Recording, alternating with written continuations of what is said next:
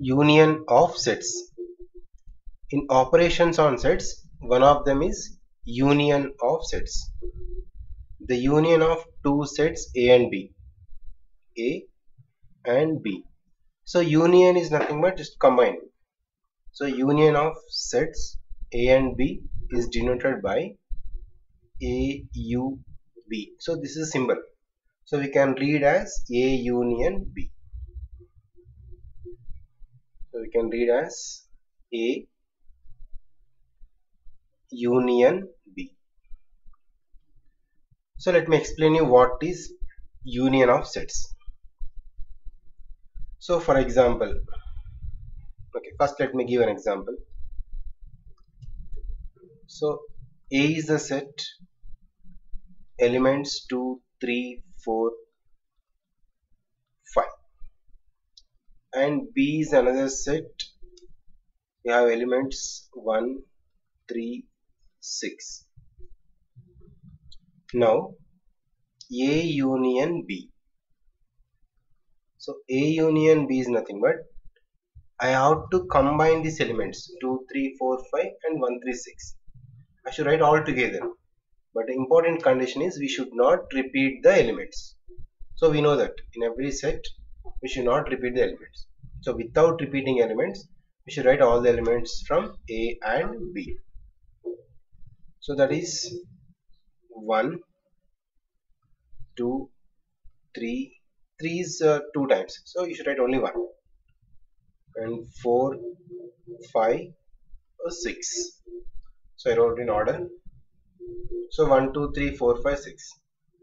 3 is repeated 2 times in both, but we need to write only once. So all the elements, if we write together, there is just nothing but A union B. Okay, in terms of derivation, so we can say like this.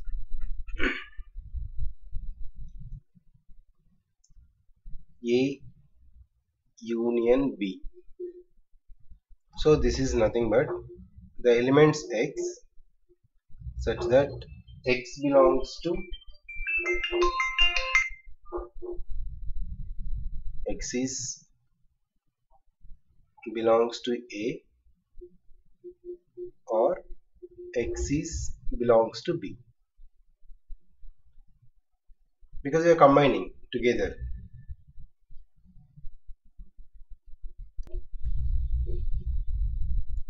Next, it's clearly saying X is belongs to A union B.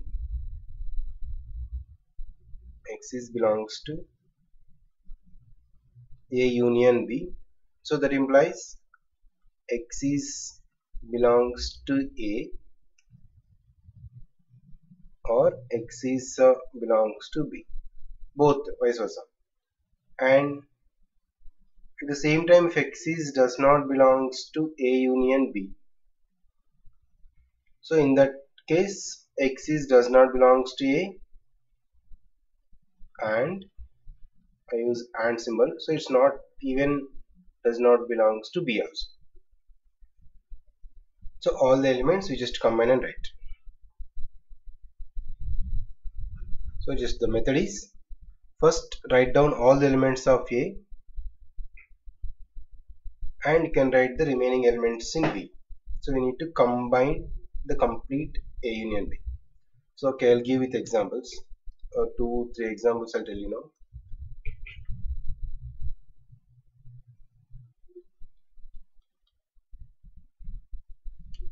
Let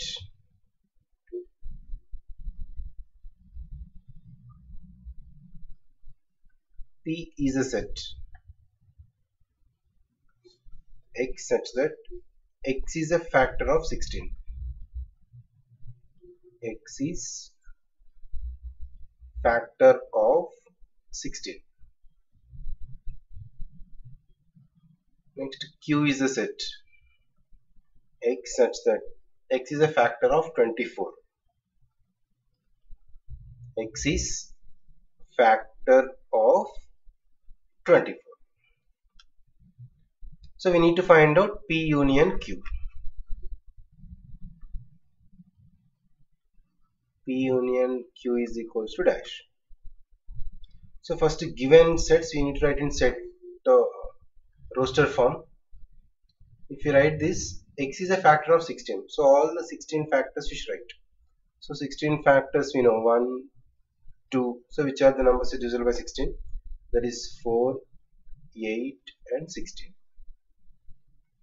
And q is the set at the factors of 24. So factors of 24 are 1, 2, it's in 3 table, 4, 6 and 8, 12 and 24. So these are the factors of 24. Now P union Q. So P union Q is, we should combine, write all the P elements and Q elements together. So that is without repeating. So some numbers are repeated here. 1, 2, 4, 8 and 16. Some are repeated, but we should not repeat in the union set. 1, 2, 3, 4, 6. So 6 is in Q but not in P, but we need to write. So union is, we should combine all the elements without repeating. That's the thing. 8, 12, 16 and 24. Okay. So this is the P union Q. Okay. Any example is given also same. We should write the elements all together and we'll combine. So let me explain you some properties of union of sets, some important properties.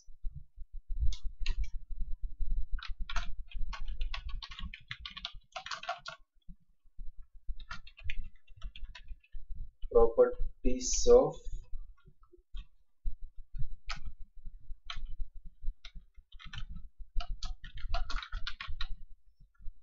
union of sets.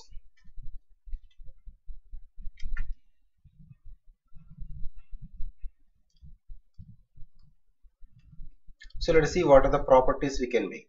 So first one, union of sets is a commutative. So it exists commutative property.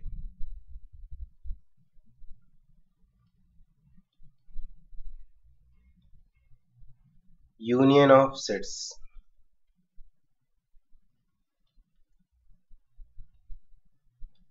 is commutative. You know about commutative property, right? So that is, if A union B, if you find out, that is exactly equal to again B union A. So for any two sets A and B, so it exists. And next property, union of sets is associative.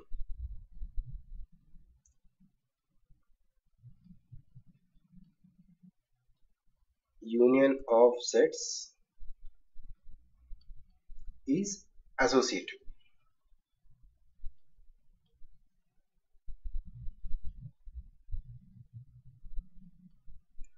So we know about associative property, that is three sets. For any three sets A, B, C, A union B, find out union of C is equals to A union B union C.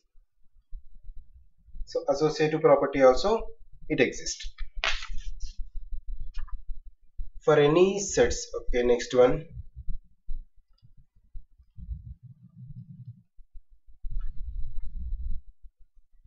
For any sets A and B, any sets if you take A and B, for example, A is the subset of A union B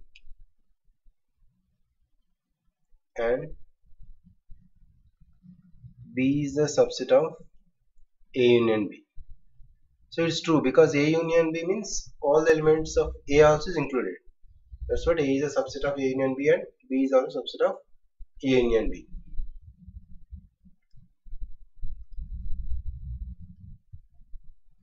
If, fourth property, if A is subset of B, in case if A is the subset of B, so it's important, then that means all the elements of A is in B.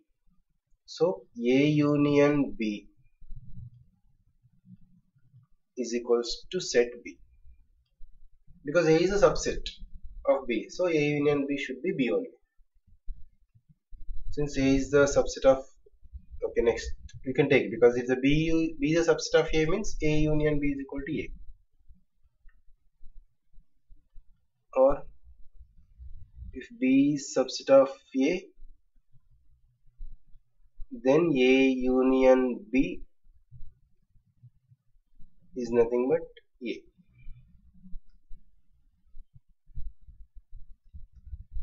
Clear? So now we can say, if A use A union null set,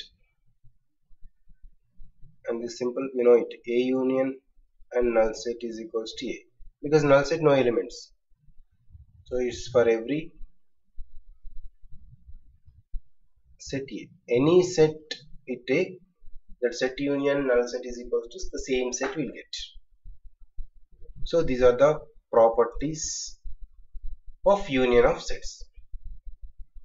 Now we'll see intersection of sets.